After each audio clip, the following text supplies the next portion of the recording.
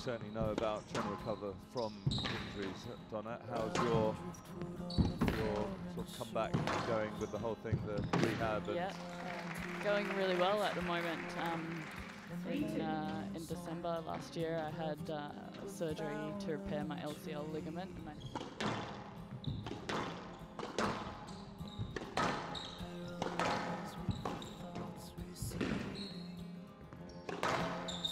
It's not bad, is it? It's good movement from Duncalf. Bit of a test into the front corner.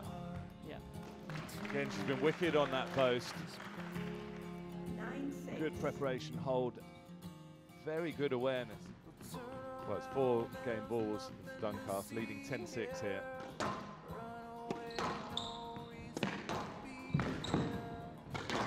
Well, there you go, impressive stuff.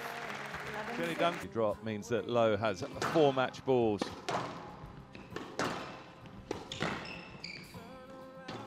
There you go, nicely finished by Lowe Wewen. Very solid performance.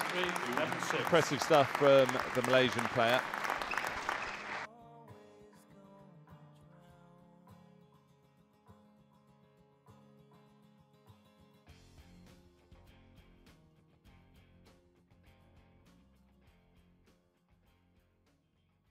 Hi, yeah, so racket's pretty important in terms of how it can affect your performance on court. I personally think that as long as you're fairly decent level, you should be able to play with anything, but you're always going to have your favourite type of racket, and especially at professional level. For me, I tend to prefer a racket that's lighter in the head.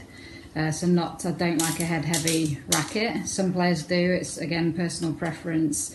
I prefer a racket with a lighter head, so it's a bit more flexible and manoeuvrable, a bit flickier.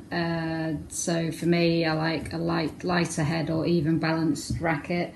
This one's not as I'm just holding this one, but I prefer a thinner frame.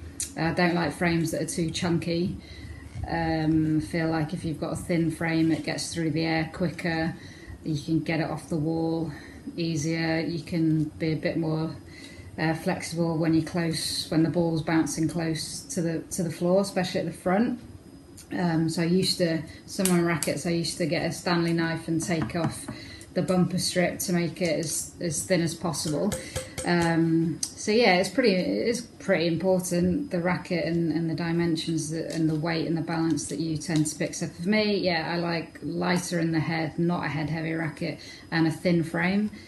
String-wise, I probably go on the tighter side, depending on what style of racket I'm playing with. I don't like my strings spreading too much, so you can see here this is quite tight. I don't string my own rackets, I don't know how to string, which is pretty cool, but I usually ask for around 27 kg, which is more on the tight side. So I just feel like it gives me a bit more accuracy. But again, lots of people like loose strings for power sometimes, but I prefer a tighter string, I think. So yeah, I hope that helps in your research. Good luck.